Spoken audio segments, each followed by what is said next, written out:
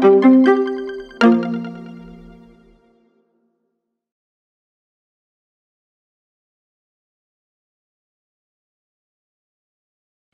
Sue Lenthall. I've worked extensively in remote areas of Australia, quite a lot in Queensland. My first community I ever worked at was Doomadgee, and I've worked in most of the Cape York communities from Arakoon, Kanyama, all over, as well as 3 years in the outer islands of the Torres Strait, and I've worked in Central Australia in about 6 or 7 remote Aboriginal communities.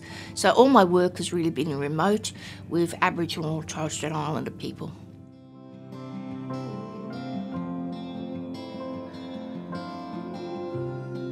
The main differences between working in remote and the urban is your role as a remote area nurse. It's very advanced practice, and you get to do things, and it makes you think.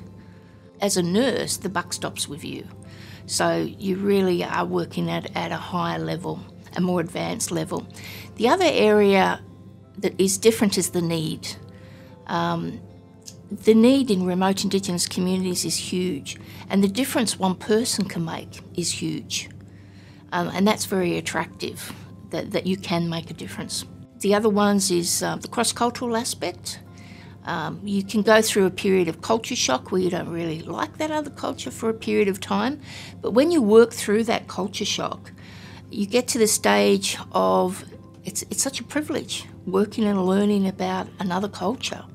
The other main difference about working in remote areas is you see parts of Australia that you would never see.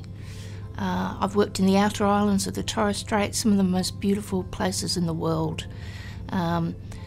And the coastal areas in the Central Australia is amazing. The landscape, the people, everything. And really you don't get to go to those places or learn about them unless you're actually working there, which is rare.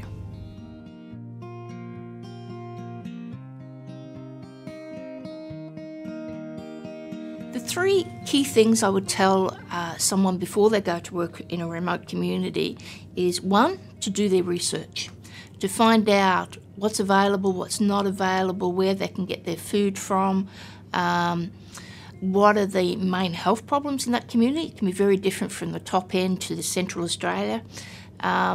Really find out as much as they possibly can.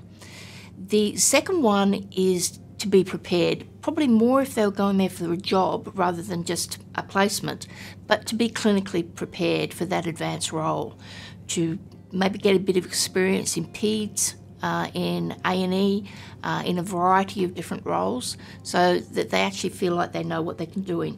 And as far as prepared, I do think people need to do some education or even short courses or a longer course to be prepared for that advanced role in remote health.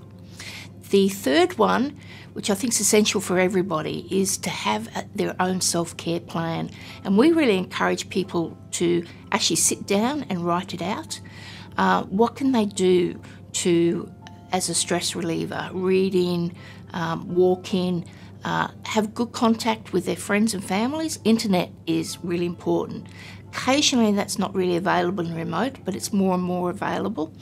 And to write out what they're going to do, when they're going to need a break, what can they do to maintain their sanity in a remote area. I mean, there's a lot of pluses, but it's a hard job. So they really need to do that self-care. And also know when they've had enough, either when they need a break or they need to leave. I think that's really important.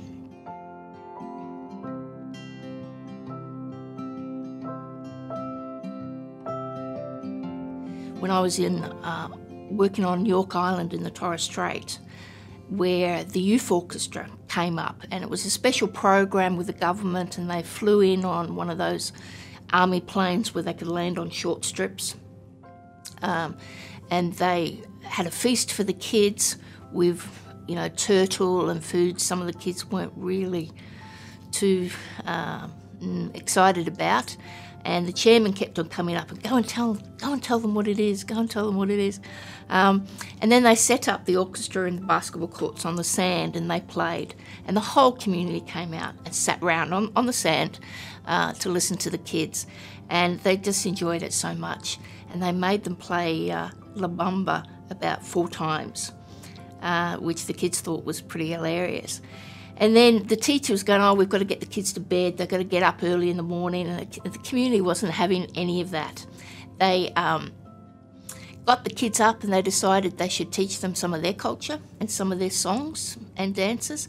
So they got all the kids sitting in a big circle with the Islander kids in between them, and they taught them how to do a sit-down dance, which I still can do a little bit of. It was na na na na na na na na. Anyway, you get the picture. And the kids, both sides enjoyed it so much, and it just broke down all the barriers. And I can remember when I was in Cairns, I listened to a radio, and it was the woman who ran the youth orchestra, and she was talking about the trip they did. And she said the highlight was York Island. And the people on York Island have always remembered, they've loved that music and they love the orchestra. And for many of the people there, it's the first time they've actually heard it. So it was just great, and I wish more of those sorts of things would happen.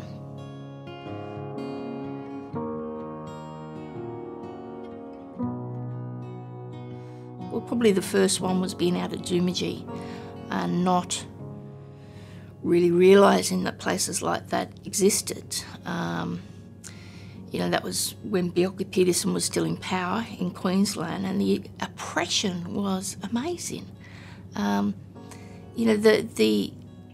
think the last discriminatory laws had just been removed from the Queensland legislation, but the people were so oppressed, and there was a feeling, there was a lot of white people there who ran everything.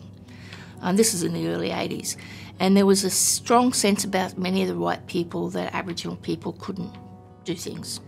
They just weren't intelligent enough or capable enough, and I was really shocked at that. But also, I think over time, and maybe it wasn't just one instant, but it was learning, mainly from Aboriginal people and Torres Strait Islander people, that I got brought up in Cairns, which was fairly racist when I got brought up, and then became realising that I carried some baggage.